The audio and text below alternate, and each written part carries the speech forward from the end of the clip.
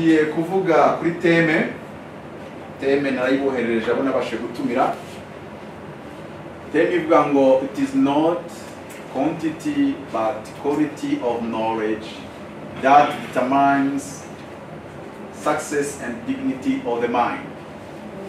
Mu Kinyarwanda kuvuga ngo icy'ingenzi si ubwinshi bw'ibyo washyize mu bwonko, ahubwo icy'ingenzi ni umwimerere wabyo n'umumaro byagira. Ibyo bishobora gutuma ugira icyo ugeraho cyangwa se wubahwa n'ibyo ubumenyi bwawe bukoze bikubaho. Twihuse turajya muri Bibiliya, turebe amagambo ari mu Migani 3.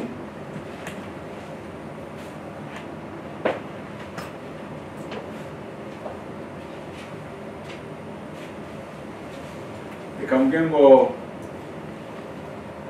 topic yanjye theme and the topic is different. Topic ndaza kuvuga topic ivuga ngo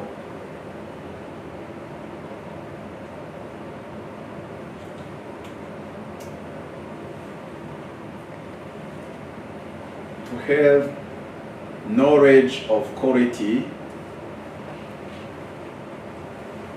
from a school of quantity. Kuba ku ishuri ryigisha ubupfu ariko wowe ukiga ubwenge.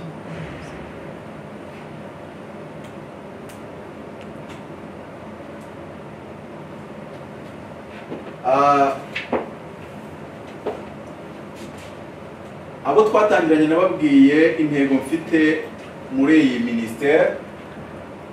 Aha ni 4 dimension ministries, ministeri nyinshi arizo zibyara Friends of Wisdom ministry imwe, the World Foundation ministry imwe, ariko izakora cyane mu myaka za 20 iri imbere kuko yo izaba igamije kuvuga kuri développement économique des nations. Uyu munsi ntabwo njya muri icyo gice cyo kuvuga ngo ini nation kwa kuvuga an individual, umuntu ku giti cye, andi kuvuga education ku giti cyawe kuri wowe ubwawe. Ku myaka hagati ya 40 na 50 nzatangira kujya kuri corporate world. Ese niki cyakorwa mu kigo nka BRD, mu kigo nka Rwanda Revenue? Noneho nzaba ndi gushaka kuganiriza abayobora ibigo nk'ibyo ngibyo, nushaka kubaka corporation nini. Kandi icyo nifuriza abantu baza muri iyi gahunda nuko yava ku rwego ariho agatekereza ibintu bigari binini, akazaba muri icyo gihe tuzatuvuga kuri ibyo bigo n'abazaba bafite n'ikigo yashinze kandi ayobora. Amen. Birashoboka? Byose bishobokera bigize gute? Nubwo kwizera nabifata nk'uko bamwe babitekereza. Kwizera si ukubaho ubuzima budatekereza kandi budakora, ahubwo ngo kwizera kudafite imirimo kuba kugize gute? Bagupfuye. Niba ngo kwizera kugaragazwa n'uburyo umuntu afata igihe cye agakora plan, akandika ibitekerezo bye by'icyo yumva azakora n'aho yumva azagera, aho bigaragaza ngo uyu muntu afite iki? Kwizera. Mu bintu abantu bumva nabi mu Rwanda ndetse muri Afurika cyane cyane abakristo, byafashwe nk'aho kuba umukristo bihinduka ikibazo, kuko abantu benshi iyo bagiye mu bukristo bakajya mu gusenga cyane bahita bagira ikibazo, ariko kidaturuka ku bukristo n'umwuka wera ubayobora, ahubwo gituruka mu buswa n'ubujiji no kwigishwa nabi. Bahita bagira ikibazo cyo kuba responsible, abantu bari responsable. Abantu bumva ngo tuzicara ngo twasenze gusanga ibintu bibe, ariko suko gusenga ari bibi no kuvugana n'Imana si bibi, ahubwo twari dukwiye kuba abantu basenga bakavugana n'Imana, kandi byagera no kuba abanyamumaro tukaba abanyamumaro kandi cyane. Amen. Nigeze kubwira abantu bamwe ndababwira ngo ikosa twakoze, abahanuzi ni nkaho badushutse. Twese dushaka kuba abahanuzi ku ngufu, dusenga gihanuzi, tugashaka kubaho gihanuzi, kandi ntabwo ariko twese Imana iba yaradushyiriyeho kujya gutoba abahanuzi. hari abo yashyiriyeho kuzaba aba engineer, iyo tubashatse hari igihe tubabura.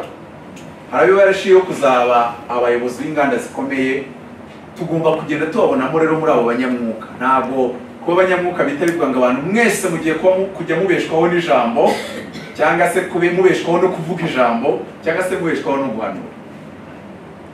Ibyo rimwe na rimwe hari igihe bihinduka ikibazo mu itorero, rimwe ugasanga kuva inyuma kugera imbere buri wese akwemeza ko ari mutumishi w'amavuta uhanura bigasohora, noneho ukavuga ngo nimba bimeze bitya abanyarwanda twese tubaye dutyo GDP yazazamuka ryari? Israel ishobora kuzamuka GDP yayo kubera ubukerarugendo abantu bagiye gusura imva ya Yesu, ariko twebweho hano mu Rwanda ntabwo twese 100% tuzavuga ngo twese tugiye kubaho ku mpano yo kwera.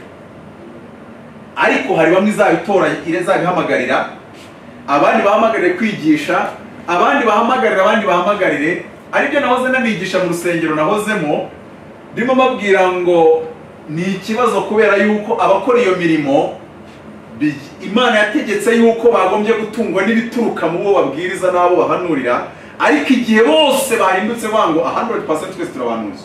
Mwamo ndaza guhanura nawe ubwe ngo ariko unyitono nanjye and I'm a prophet, nanjye ndumuhanuzi, so genza gake nanjye amavuta ndayafite. Noneho ntabwo hazigera amenyekana ngo batumishi ni bana, abakozi b'Imana ni bande, aba Kristo ni bande, ahubwo buri wese aravuga ati nanjye ndiwe.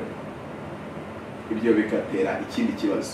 Hagombye kuba hari abari gukora indi mirimo kandi nabi Imana yabasigiye, kandi nabyo ni ugukorera Imana. Amen. Noneho akaba n'abari gukorera Imana kuko Imana ukuntu yategetse ibitunga bitwa abakozi bayo bigomba guturuka mu bashumbye, reka mbyite gutyo, cyangwa se bakora mu murimo.